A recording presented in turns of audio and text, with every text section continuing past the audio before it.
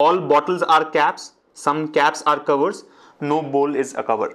So draw the diagram for this. All bottles are caps, all bottles are caps, some caps are covers, some caps are covers. So I think we will use CP and CV, right? Because both these start with C, right? So let's not confuse ourselves. So all bottles are caps, some caps are covers, and no bowl is a cover. No bowl is a cover. So no bowl is a cover. Again, let's say this is BT and BW. Okay. So that's the basic diagram. Basic diagram for the given statements. All bottles are caps, some caps are covers, and no bowl is a cover. What did we ensure here? We have ensured minimum overlapping, right? Least encroachment of different sets here, right? All bottles are covers anyway has to be done this way. But when you say some caps are covers, try to draw covers in a way that it overlaps only with caps, right? Try avoiding overlapping with bottles there. And then no bowl is a cover. So no bowl is a cover can be drawn in this way. Now, of course, you can draw bowls on this side as well. But like I said, basic diagram should have minimum overlapping. So we'll avoid doing that. Okay, so try to keep it as disjoint as possible, right? Now look at the conclusions. The first one, at least some bottles are covers. At least some bottles are covers. Now we have discussed this a number of times that at least some and some both mean the same, right? At least some is as good as some.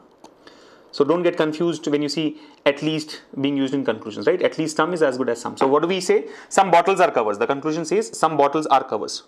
Now, do you really see that? No. When we look at the basic diagram, you find that no bottle is a cover. There's no overlapping between bottles and covers at all. So, can we say some bottles are covers? No. This is wrong. Conclusion number 1 is wrong. Look at conclusion 2. No cover is a bowl. No cover is a bowl? Yes. This is definitely true. You don't even have to look at the diagram for this one because the statement was no bowl is a cover. And the conclusion is no cover is a bowl. We very well know that for no A is B, the definite conclusion is no B is A. Right? No A is B.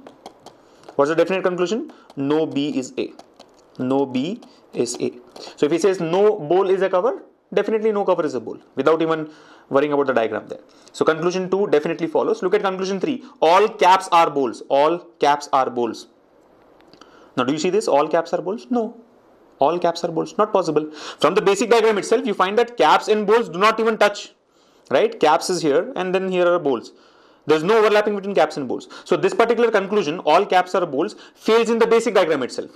And what's the thumb rule? If a conclusion does not follow the basic diagram, you can treat it as false, right?